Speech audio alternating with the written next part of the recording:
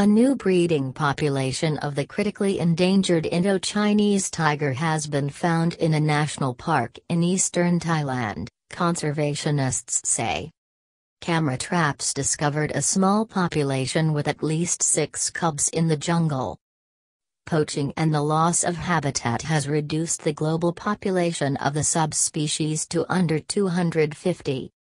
Conservationists said the success was due to the stepping up of anti-poaching efforts in Thailand.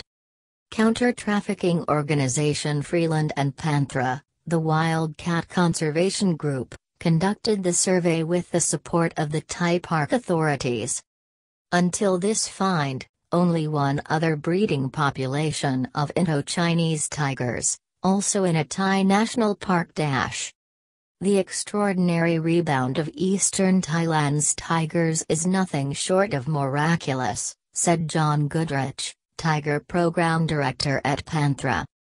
The director of Thailand's national parks, Songdam Suksawang, said, "The stepping up of anti-poaching patrols and law enforcement efforts in this area have played a pivotal role in conserving the tiger population by ensuring a safe environment for them to breed. However, we must remain vigilant and continue these efforts, because well-armed poachers still pose a major threat." Numbers of tigers in the wild have dwindled from 100,000 a century ago to 3,900 today, the groups said in a joint statement. Thailand was the first country in this region to deplete its forests, to such an extent that by the 1980s it had banned logging. It was also among the first to establish national parks, but initially these were also badly stressed by illegal logging and hunting. At the time, Cambodia, Laos, Myanmar and even Vietnam had a lot of pristine forests left, with healthy populations of tigers.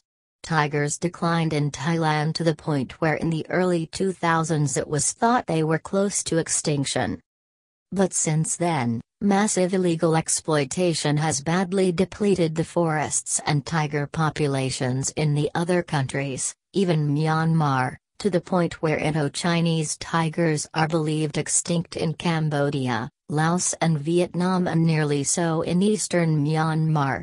Western Myanmar still has a population of Bengal tigers. Meanwhile, protection has allowed the tiny population of Indochinese tigers in Thailand to recover a bit. So, with its moderately well-run national parks, Thailand finds itself unexpectedly the last stronghold of the Indochinese tiger.